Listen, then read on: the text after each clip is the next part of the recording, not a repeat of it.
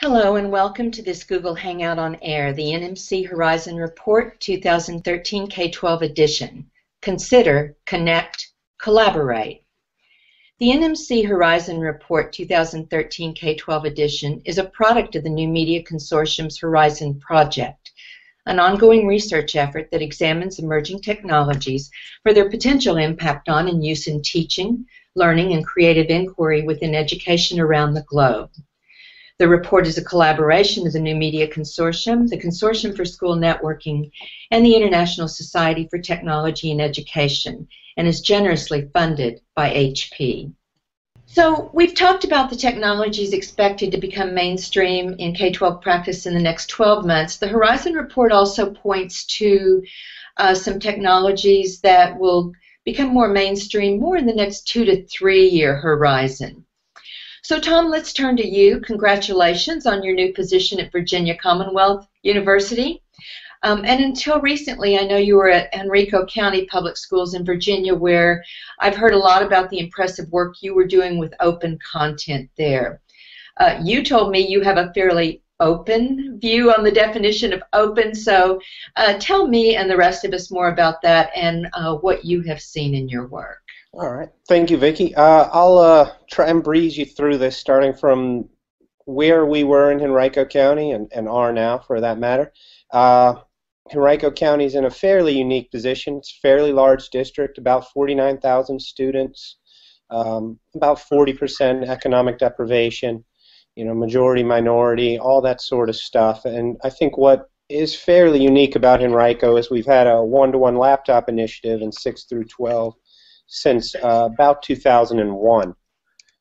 So when it comes to open educational resources, we've been playing around with this on the margins and making some real gains for quite a while. Now, David Wiley is one of the big people on this, and this is an open educational resource, essentially, since I took this picture at one of his presentations and licensed it under Creative Commons.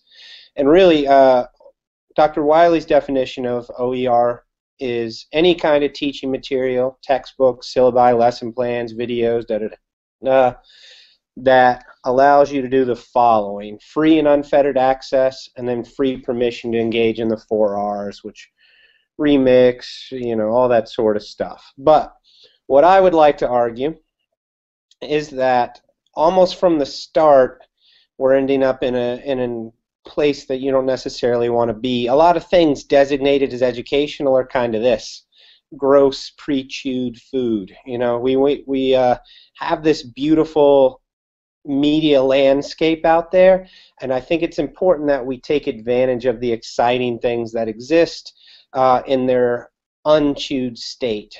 I think, and that's a big part of this. So, for instance, this is an image from the Commons and Flickr, the Flickr Media Commons. It is an invitation card to an execution.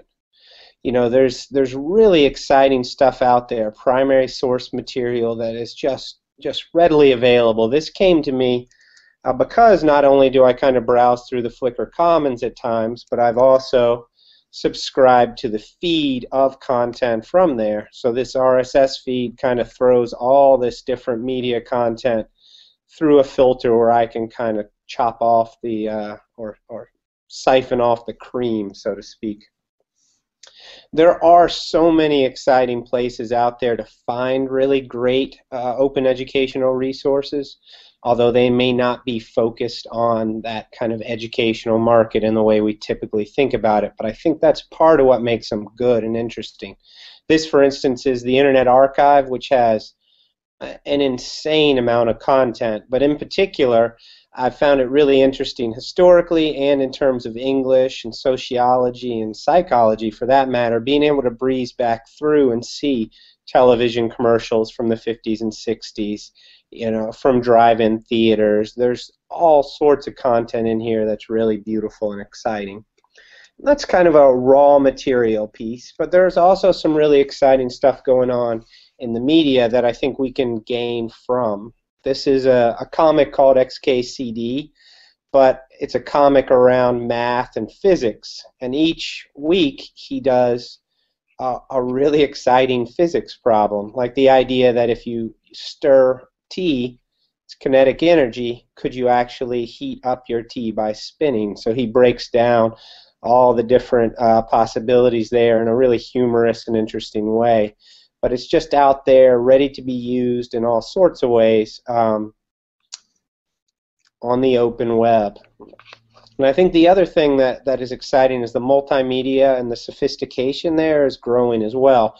This is some local Virginia historians, President Ayers of the University of Richmond and a couple other guys from University of Virginia, but they do a podcast that focuses on the 3 tiers of 18th, 19th, and 20th century history with a particular topic.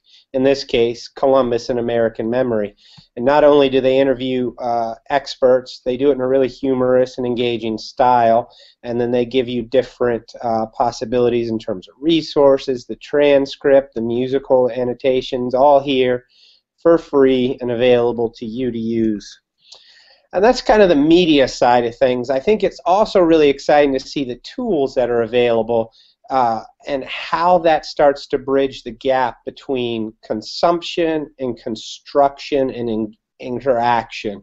If you've ever seen Hans Rosling's stories using this this tool called Gapminder to start to analyze, historical trends in terms of economics and infant mortality, like this is just an amazing tool, and one that you can get access to in terms of uploading your own data through Google Spreadsheets. You also have opportunities like this. This is just a custom map I built in Google Maps to start to talk about U.S. history and to make it a more multimedia and engaging experience. So we've had, 4th, 3rd graders creating maps like this that are collaborative, online, and interactive in a lot of different ways that enable you to get at different kinds of understandings. And it's important to realize that there's a larger community around here building these sorts of things. Google Lit Trips is Google Maps. It's kind of works of literature portrayed through Google Maps, and this is available here where you can drill down and start to see, you've already got all these as raw resources that are available to use in your classroom right now, but you also have the potential down the road to make your own or to customize the ones that you bring. I think it's also important to look at the energy people are putting into things that you could then use in the classroom. This is a blog called Shorpy, but it's just a guy who scans historical photographs in and puts them online. And I think what's also exciting here is he'll challenge the community when he doesn't know certain things about a photograph, and seeing people come together and do historical research to determine, where was this? Who were those kids? That sort of thing, and being able to see like some of that passion and interest in history there live, in addition to using these sorts of resources. And there are similar ones for things like science. This is Fresh Photons, that's focusing on microscopic images at this point and all sorts of other things. But these are just people out there in the wild doing exciting things that teachers are able to use all their energy. Think of them kind of as unpaid interns who are harvesting the web for all sorts of exciting things. Even Reddit, which often gets a bad rap in different environments, this is just a whole subreddit that colorizes historical photographs, which is a really exciting thing to have happening. These people are putting really professional work into making these photographs more what our students are used to seeing, and it certainly makes them feel less like relics of the past and enables a different lens of analysis and interest. So you got all this stuff going on online that's open, at least open in the sense right at the baseline of being easily accessible for your students and your teachers. So it's kind of, how do you build workflows to make this work for them? And one of those things is like, this is an RSS aggregator called Feedly, where I feed all the sorts of things I'm interested in. Some of it's image, some of it's technology, some of it's history.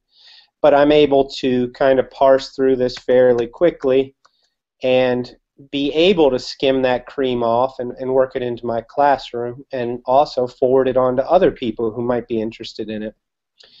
And this kind of is the next stage. We use Digo, which is social bookmarking, to help us aggregate this. So this is my own individual account, but we joined a group with HBCPS ITRTs where multiple people can push this content here, and then other teachers could use it. In this case, this is a Spanish 2 group, where other teachers are able to see what other people are bookmarking for resources, and the specialist herself skims the top off and feeds it into a more curricular, vetted content area.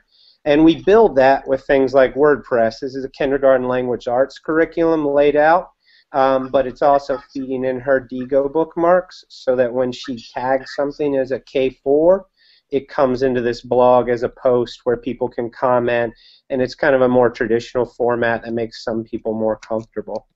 And then finally, you can also use open tools to aggregate open content in ways that change instruction. This is our Henrico 21 site. It's dedicated to 21st century lesson plans. So when teachers submit to this contest, which we run once a year, they have a templated format, and it feeds into this blog. So now it's widely available to the world, not just our teachers, but it is also, put up here in a very visual way, which enables rating, voting, different categorical elements, and multimedia embedding of all sorts of stuff. So this becomes the teaser. They can download both student artifacts and the full-on lesson plan in Word format here. But it's a way to create kind of an exciting community of learning built on an open tool and full of open educational resources that start to change instruction.